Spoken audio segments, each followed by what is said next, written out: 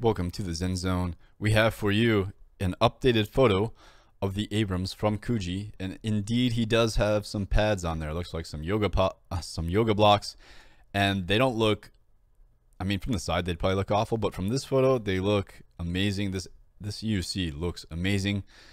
The form factor obviously is a bit weird, and I think most people are going to be able to get over that pretty easy. I just would like in the future to see a form factor on this expensive of a UC that's like ergonomic or beneficial or aids in the UC riding in some way other than just looking good. I mean, it looks good, but it has no actual like tactical use. Not going to benefit you in any way. The tire, on the other hand, this tire looks like one of the best EUC tires that I've seen. It reminds me of the Shinko in a lot of ways, and I think it's going to be a phenomenal tire.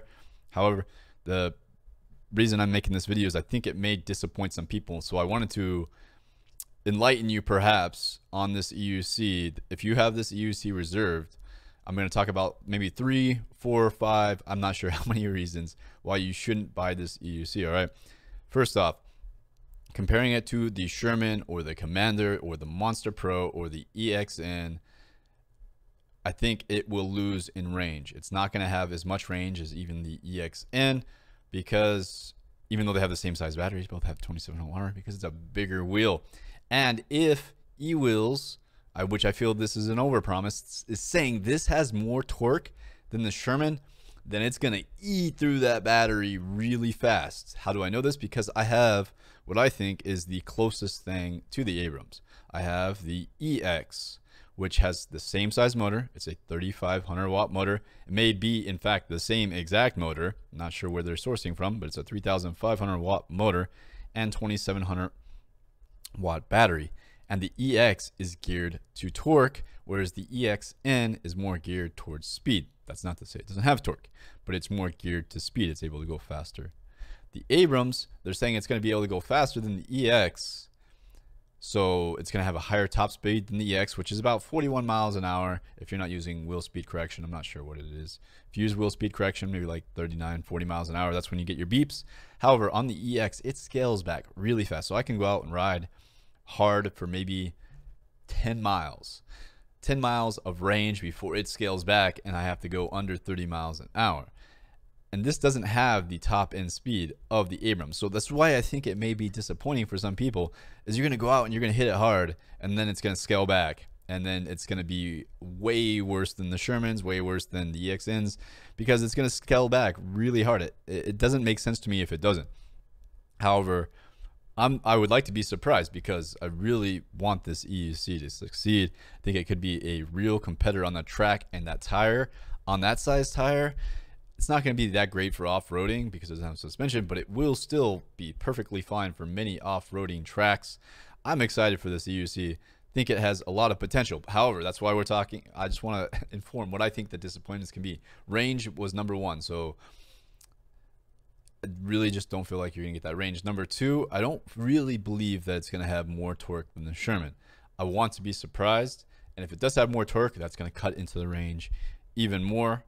I would like that's fine with me. This would be a racing wheel for me. I'm not expecting it to have a lot of range. I already have the X. I know what I can expect on range, and it's enough for me. However, if you're going out on group rides with Shermans or Monster Pros, you're going to get left behind after a few miles. You may win in the first like 10 miles, but after that, when it cuts back, you're going to scale back hard, and those Commanders, those Shermans are going to go flying by you, and you're going to be restricted in speeds, probably try to catch up, cut out, and get hurt.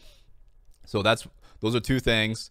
Number 3, the form factor we've talked about already. So those are the 3 reasons, I guess. It may not have the torque that's advertised. I feel like this could be a huge overpromise.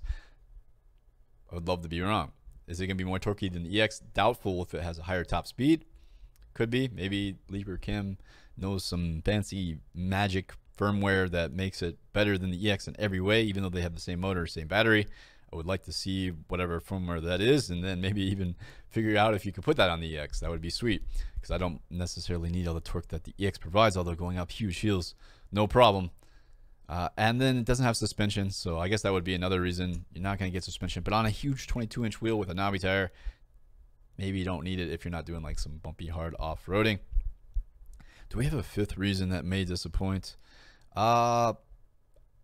No, not really. Maybe when you're gonna actually get it, I don't know when that would be. I'm willing to bet that's been overpromised, and I see all these ships sitting off the coast of LA, not able to come in. So there could be huge delays by the time you get this UC. All right, so 5 reasons. We got 5 reasons for you right there. The shipping time, the torque may not be what is promised. The range, you're not going to get that much range if it is as powerful as they are advertising. The form factor, also one. So consider those before you buy the EUC. If you want more range and you want more speed, you're going to have to go with the Commander. That's going to be the biggest upgrade in speed and range that's available, and maybe even torque. So we'll see. I'll make a video on the Commander soon. Hope you guys enjoyed this video, and until next time, make sure you hit that thumbs up button, and until next time, stay in the Zen zone.